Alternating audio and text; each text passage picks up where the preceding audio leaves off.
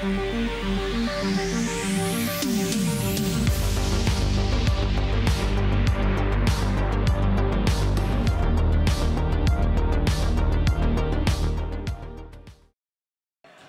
everyone.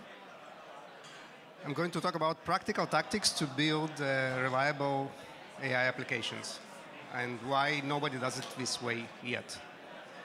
A little bit about myself, or why you should trust me.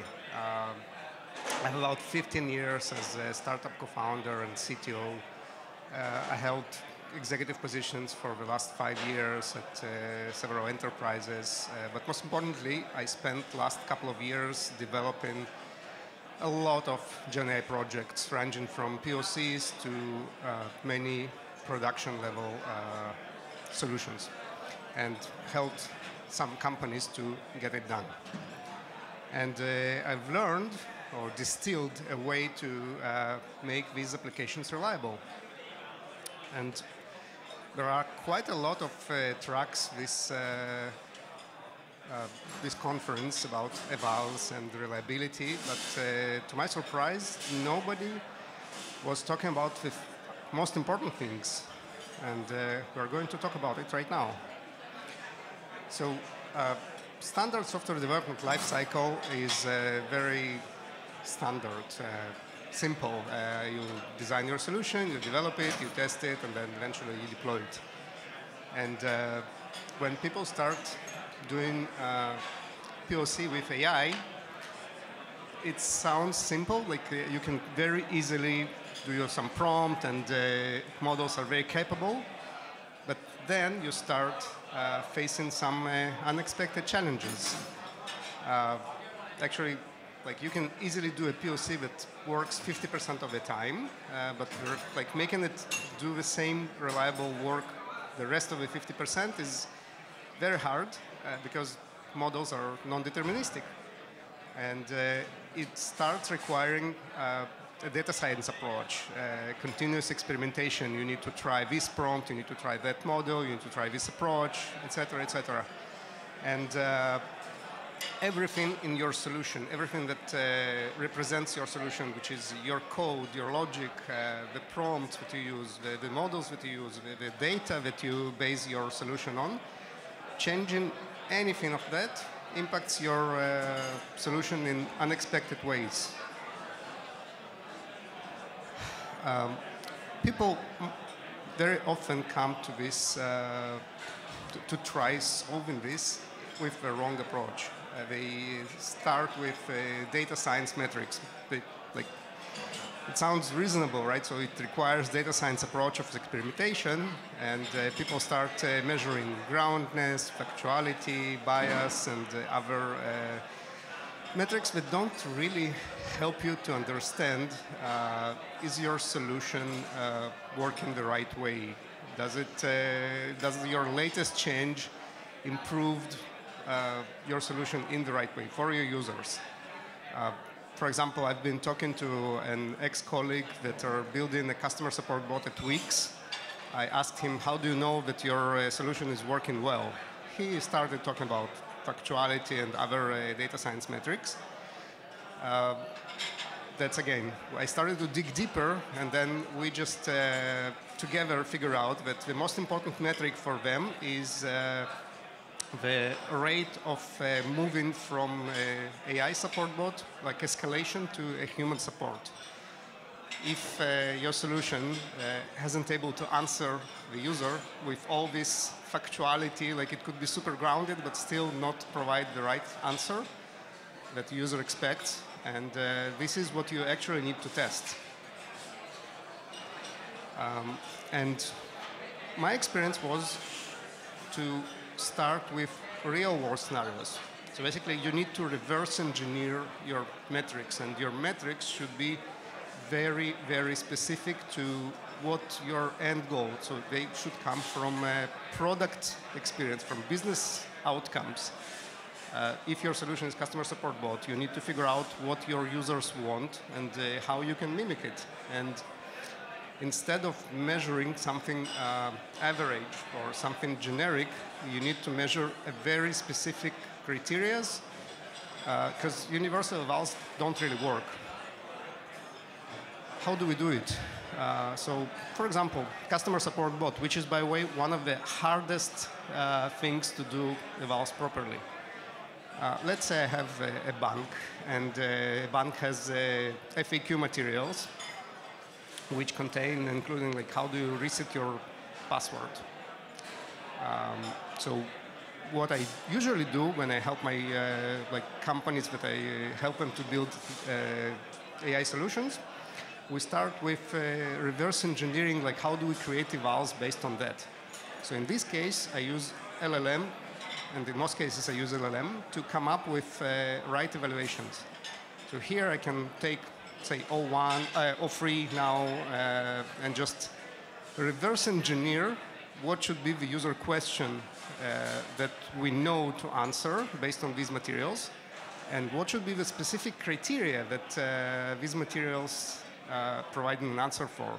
And some of these criteria are quite important. So for example, here it says that as part of the thing, you need to receive a mobile validation, so you receive an SMS code, and it says that if you don't have a mobile number, then you can reach support, etc., etc. If some of that information is missing from the answer would not be correct. But you need to be very specific about what exact information you need to see in the answer, and that information is very specific to that specific question. So you need to build like lots of evals from the materials, in this case, that mimic specific user questions that you need to be able to answer for.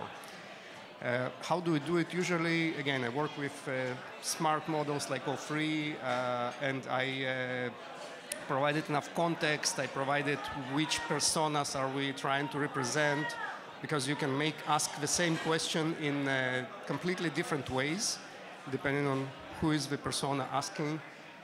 Yet you would expect exactly the same answer, so you need to account for it.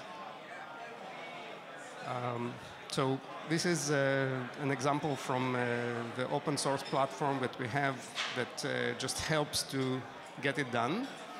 So if you look it up, Multinear, I'm not trying to sell you anything. I'm not trying to like vendor lock in or whatever. It's completely open source. And if needed, I can just recreate it in a couple of days now with Cursor. The point is in the approach, not in the platform. So for example, here we see that very same question. How do I reset my password? You see what was the input, what was the output, and that specific criteria that I measured, that specific question. How do I know if the answer is correct? And now I can just reiterate and generate like 50 different variations of the same question and see if I still get the right answer, if the answer matches all the checklist that I have for that specific answer. How the process usually works. So contrary to like regular approach, you build your evals not at the end of the process, but in the very beginning of the process. So you just build your first version of the POC. You define a first version of your tests, evaluations. You run them, and you see what's going on. You will see that in some cases it will fail, in some cases it will succeed.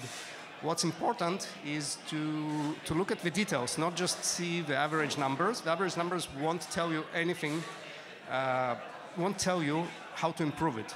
If you actually look at the details of each evaluation, you'll see exactly why it's failing. It could be failing because your test is not defined correctly. It could be failing because your solution is not working as it should be. And like, in order to do it, you may need to do a change like you may change a model, you may change something in your logic, you may change a prompt or the data that you use in order to answer a question in our example. And basically what you do now is experimentation. So you start running your experiment. You change something, you need to define these tests in a way that will help you to make an educated guess on what you need to change in order to do it.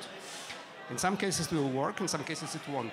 But even if it works, let's say you change something in your prompt and it fixed this test. In my experience, in many cases, it breaks something that used to work before. Like you have constant regressions, and if you don't have these evaluations, there's no way you'll be able to catch it on time. So this is hugely important, and what actually happens is that, again, you build your first version of the evals, you match them, you run these evals, you improve something, you improve your evals, or maybe add more evaluations, and then you continuously improve it until you reach some point where you are satisfied with your evals for this specific solution for that specific point of time.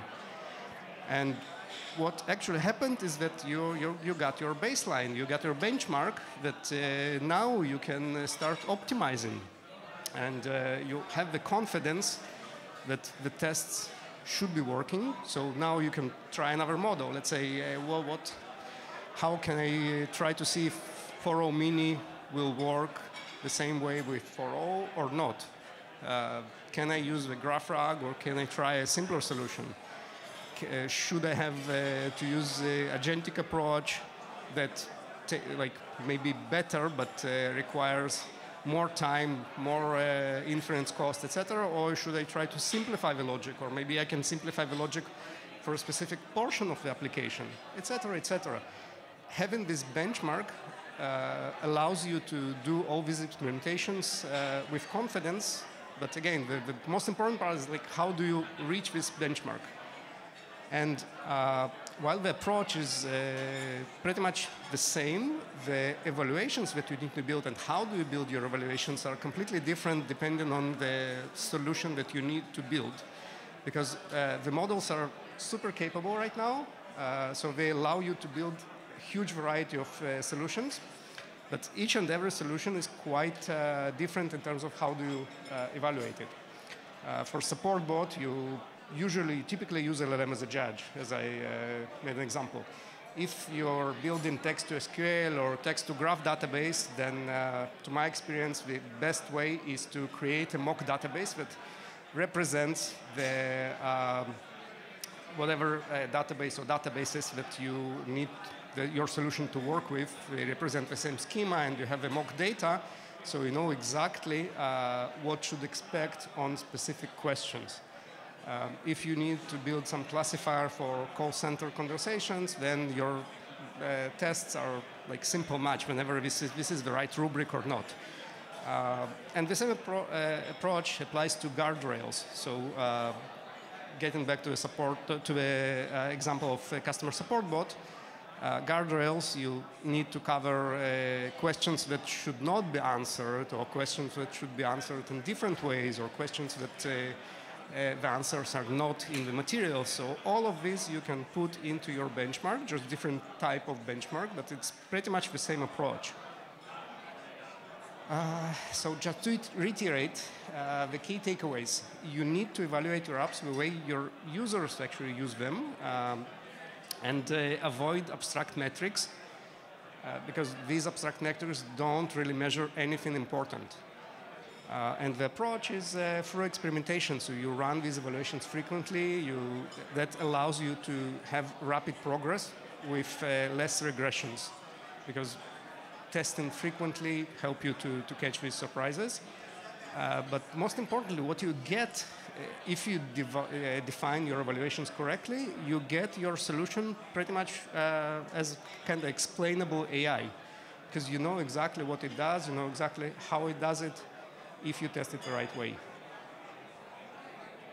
Thank you very much. Take a look at Multinear. That's a platform that you can use to run these evaluations. You can totally use any other platform. The approach is quite simple. It doesn't require any specific platform. I've built Multinear just because no other platform helped me to do it this way, to help me with the process of evaluation, like end-to-end. I'm working on a startup that does reliable AI automation right now. Yeah, thank you very much.